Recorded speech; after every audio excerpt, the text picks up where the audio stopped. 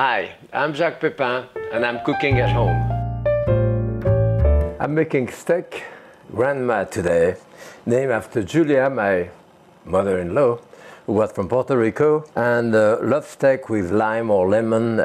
Usually she uses lime, I don't have lime, so I'm using lemon. Some anchovy filet, some garlic too.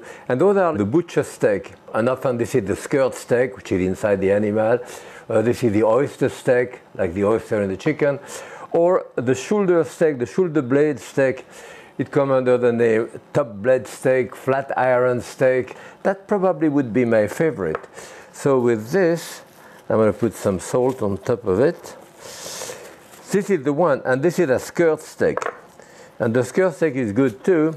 It's what they use usually for fajita and stuff like this. But my favorite is still this one, if you can find it at the butcher or at your supermarket. I'm going to put maybe a tablespoon of butter in there and a couple of teaspoons of oil. I'm going to do some lime, or in that case lemon rind. Here I have it here, which I'm going to put in there.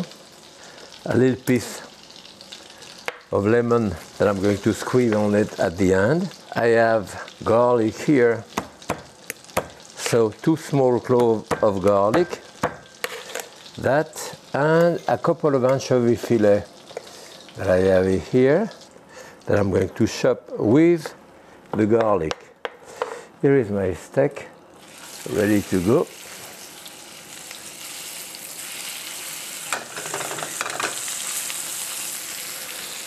Couple of minutes on each side.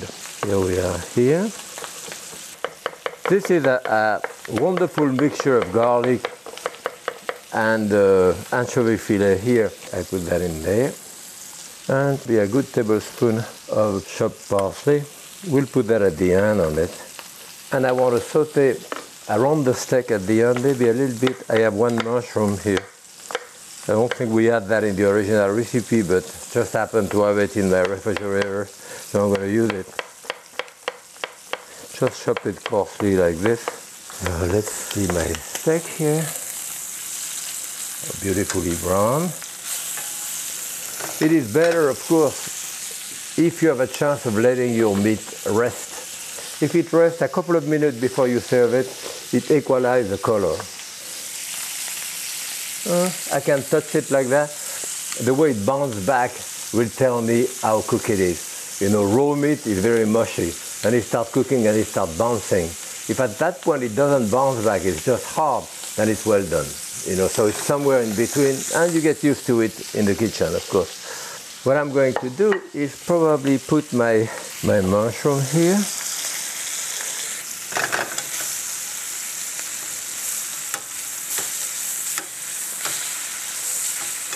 And I think it's cooked enough. So I will have it this way. Here it is. Those steaks are about 5 ounces, small steak, but we don't really use more than that. So here, to deglaze the pan with a bit of juice, I put like a tablespoon of water in it. Then I'm going to put that mixture in it. Just stir it.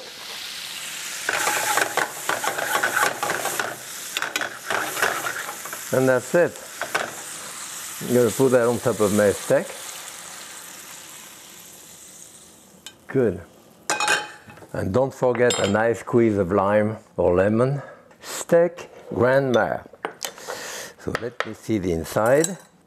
And here is to you, Julia. It would be about rare like this, the way we like it. Of course, you can cook it longer. I hope you enjoy that. Bon appétit and happy cooking.